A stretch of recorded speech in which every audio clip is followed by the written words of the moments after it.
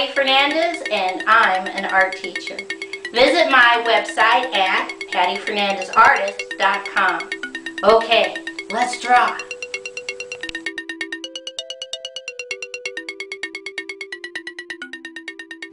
Today's project is how to draw a Celtic cross from Ireland. Right here in the center, I'm going to take 2 fingers and put a dot.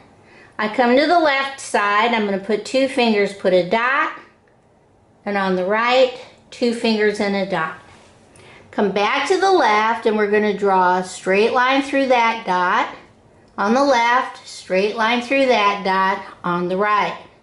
Come back to the left and we're going to draw a slightly curved line, straight line, curved line up, connect. Come back to the left, we're going to draw a slightly curved line, straight line, curved line, connect on the right. I come up to the dot at the top and I'm going to draw a straight line through it and stop. Come back to the left side, draw a slightly curved line down, jump over, straight line, curved line out, and stop.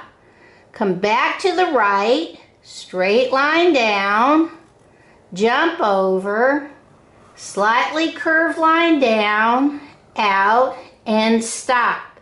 Come back to the left and we're just going to draw a slightly curved line up, over, and connect.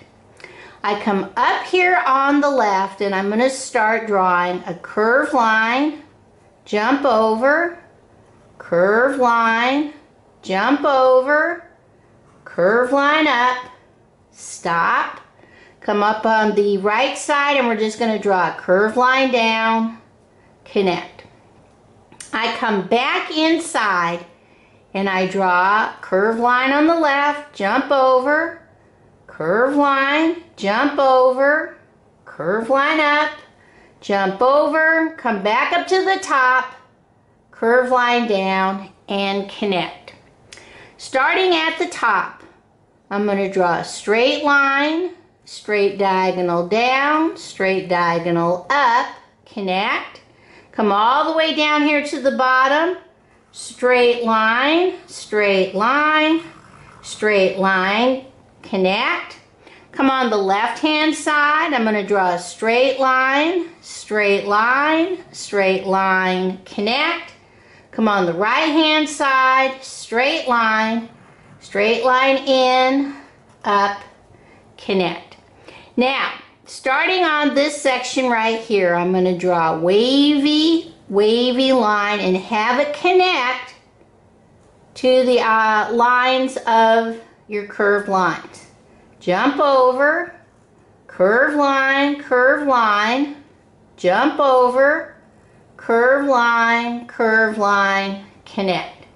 Now, in the center, I'm going to draw a curved line up, down,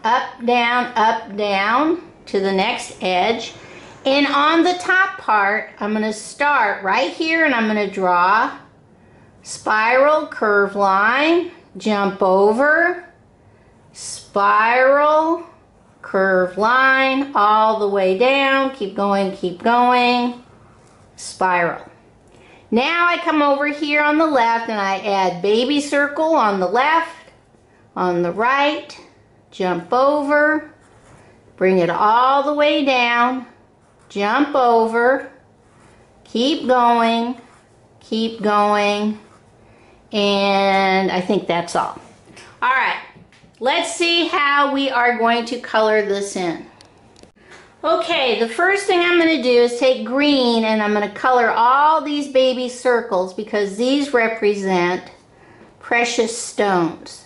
So since we're in Ireland, these could be emeralds or malachite or some green stone. I'm going to color all the way down.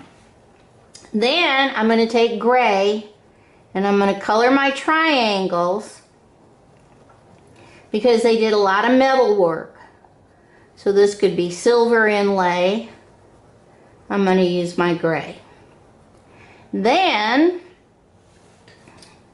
I went through my crayon box and I found that peach again, or that apricot. If you don't have those colors, you can use yellow, or you can use yellow-orange. And I'm going to color the main part of my cross with a light beigey, kind of light brown color. And I come up and I do this part of the cross also. Now these people were very intense metal workers.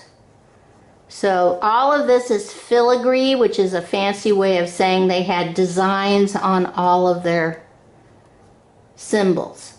Now I'm going to come in and on the part that is the inside of the curved line, I'm going to take that main cross color, whatever it is, and color in just those sections.